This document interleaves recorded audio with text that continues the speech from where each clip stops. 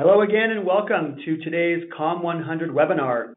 I'm Jeff Epstein, VP of Product Marketing and Communications, and I'm one of your hosts today. And my name is Kay Chapman. I am Com100's Learning and Development Manager. Prior to that, I have been supervising and leading contact center training for about 10 years. So it's a space that I really love and that I'm very privileged to know quite well. This is the point in our webinar when we say, if you only remember one thing to do when this webinar ends, here it is. So stay tuned. Right now, we're going to get into the 5 strategies that you can use today to disrupt and improve your live chat program. So let's start with the number 1, taking advantage of all of live chat's unique capabilities. Customers like you understand the concept of live chat. There's another element called proactive chat invitation. So imagine this scenario for a second. Somebody's on one of your support pages, or they're on a form page that should take, 20 seconds to complete, and they're stuck on that page for 45 seconds. Well, you can create what we call a proactive invitation that reaches out to them and says, hey, looks like you're having some trouble with this form. Can I help you? Wow, just like a clerk would walk up to somebody in a retail store who's mulling over the choice of what color Dockers to buy and say, well, it looks like you're struggling with this. Can I be of any assistance to you? That's the kind of proactive invitation that customers often welcome. The ability to include things like images and video and upload file attachments, full security compliance, by the way, is another benefit of live chat that a lot of companies aren't fully taking advantage of. As well, things like canned messages that Kay touched on. Canned messages are prepared responses to common questions. You want to make sure you're using those because it helps your agents save time. It helps you standardize the messaging, keep everybody on brand. And the last the last capability that I want to touch on is the notion of what we call here at Com100 of campaigns. So imagine your website has 10 pages. Now imagine each of those 10 pages is a very different use case, serving a very different need. Well, how about a live chat experience that evolves and adapts to that use case? So you can have a very different live chat situation on your support page, yet another live chat experience on a sales page that actually routes to a different team. You can use these campaigns to deploy not just the look and feel of live chat, of your chat window, but actually how it engages with the customer and what you can do with it based on different needs around your website. All right, number 2, chat hack. Use all available data. Now, okay, so when we're talking about data, what are we talking about? So for starters, you have data available within live chat by default. So at the point that the person comes onto your website, you can see all sorts of information about them. You can see geographic information about their visit history. You can see information even about the kind of system that they're using, whether they're on mobile or desktop, and what pages on your website they're looking at. You have so much data there to be able to help you route in ways that are very intelligent, and to allow you to basically identify the customer and meet their needs in a really seamless way. And so thinking about other types of ways that you can identify customers better, integrating CRM, we've already spoken a bit about already. That's definitely a great strategy. You can do things like integrate chat with single sign-on as well, so that customers basically, once they've signed into your website, they don't need to sign in again, and you can jump in solving their problems without needing to go through any kind of security checking or data protection because they've already validated themselves through your website. And in terms of serving customers quicker, just make sure that you are integrating really up-to-date, really easily accessible data sources. That data, it means things like canned messages. There are all kinds of repositories that you can plug into chat. You can implement things like custom windows of information from all sorts of different sources, basically all working together to improve and quicken customer outcomes. For those of you that maybe work in more regulated industries or work for companies where security and privacy is perhaps held more tightly to the chest than other organizations, fear not. What we're talking about here in terms of data connectivity and accessibility, at least on the Com100 system, is done in an intensely secure, compliant manner, whether that's HIPAA regulation or payment card industry regulations or FedRAMP or any kind of government organization that you're looking to make sure your data is secure and masked and treated properly according to the rule of law. You can do that within live chat. So fear not about what's going to happen with that data, to the point, for example, where if you take a credit card number in a live chat, it will automatically mask it so the agent can't see it and it will not appear in a chat transcript. It's only used for that transactional purpose, and then that data is gone. So that's a PCI compliant requirement, and you look for a chat system that should be able to support that.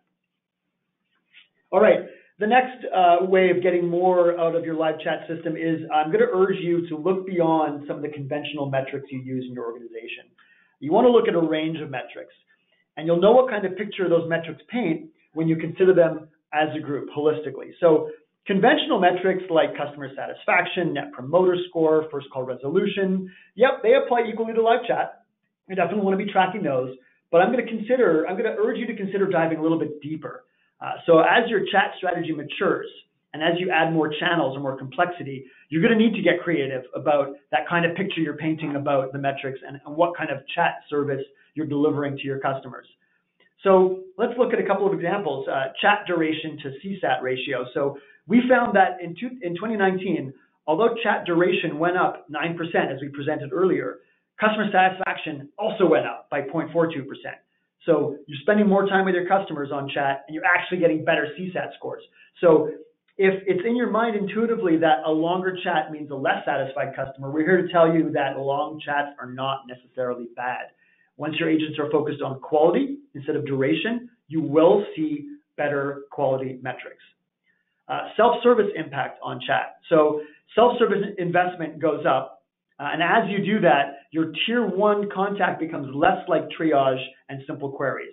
You're going to get more complex, and that's going to have an impact on duration as well, right? So if your customer is successfully self-serving on the easy stuff, you can expect the chats to be a little more complex, last a little longer, and as we've already shown, you're actually going to generate better CSAT score than you would normally. And first call resolution, CSAT, naturally, if the training isn't there for your agents, you're still going to put those at risk, so make sure you're keeping your agents adequately trained. Finally, you want to look at some metrics like the impact that co-browsing has on customer satisfaction. And as shown before, we are seeing a definite positive correlation. So ensure that you train your agents well in the system you have, choose a system that is intuitive and easy to use, and make that co-browse experience super smooth. Number 4 here, when you're thinking of live chat as a program, you definitely want to have a continuity plan in place. Chat is not something that you simply set and forget. You don't configure it, load the code onto your website, and walk away. You really want to be taking time not only to review the metrics and incorporate feedback, but always with a mind to improve your service standards. So what do I mean by that? So a continuity plan includes things like a plan with your vendor to take advantage of new functionality. You want to be able to review new product features that come out over time, decide when it's right for you to implement them, and have a plan in place to get your agents trained and maybe even your customers trained, because sometimes the user experience shifts. So you'll want to take advantage of that functionality when it makes sense to you. The continuity plan also includes staying fully abreast of industry and regulatory changes. So we all live in an environment where regulation is increasingly complicated. Some of us are in industries that are naturally prone to more regulation, like healthcare or banking. So you need to stay abreast of those and understand the impact on digital communication channels of changes to that regulatory environment. So keep those in mind, make sure you're well aware of that, and if you do have a question, your vendor should be fully up to speed as well if they serve those industries. Talk to your vendor about that. Next, commit to an ongoing maintenance and improvement plan with your chat program.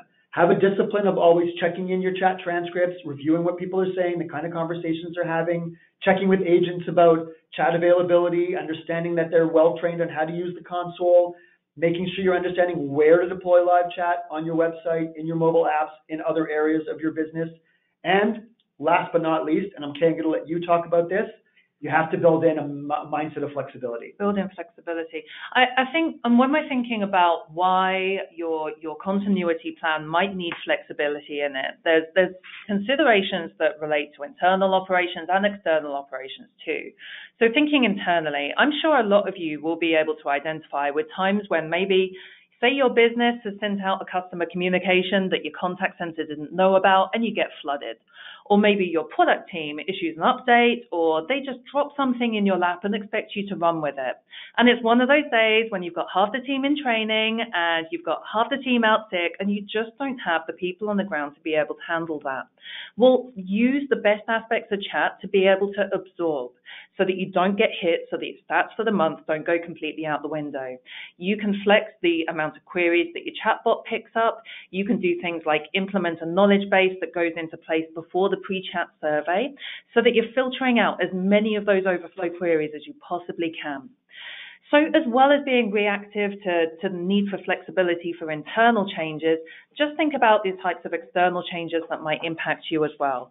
If any of you are working in kind of sensitive environments that might be affected by social or political change, that's something to think about. Even putting that to a side, we all know that customer experience is ever changing. The needs of customers are evolving. The technology that's out there is changing. So whatever plan you put together, don't make a huge 2-year plan and say, this is the plan, we're going to stick to it. It's not going to help you.